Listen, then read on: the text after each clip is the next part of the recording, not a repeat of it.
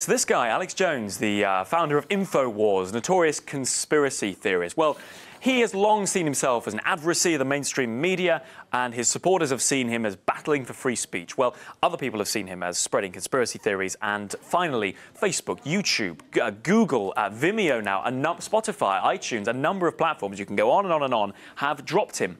Twitter haven't.